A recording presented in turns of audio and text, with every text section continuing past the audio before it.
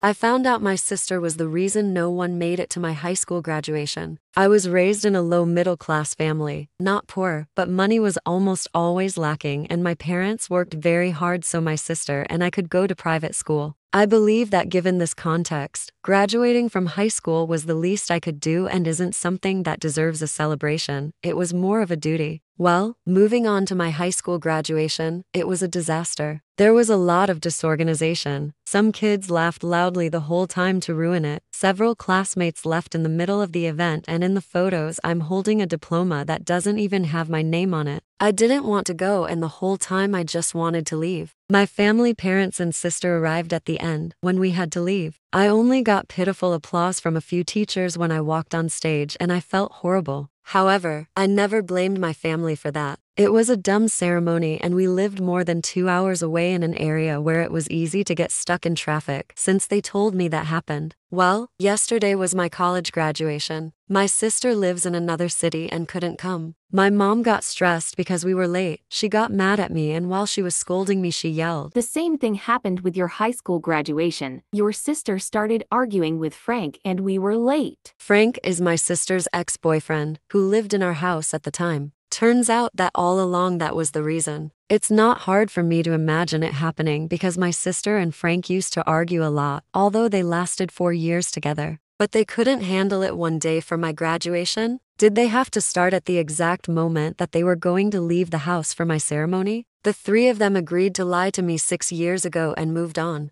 I didn't say anything. I let it go and we went to the ceremony. Although on the other hand, my mother's memory is very deteriorated and she often mixes dates and events. Should I ask my sister about it? Or should I just let it go and forget? Like I said, I feel like graduating from high school wasn't a big deal and I don't want to make a fuss over something so stupid, but to this day I remember how alone I felt walking on stage with no one to support me, and I feel horrible. I felt very alone and unwanted, almost like crying on the stage. Here are the top comments, plus Opie's reply. Why was she scolding you? I'm sorry all this happened to you. Congratulations on all your successes. College is tough.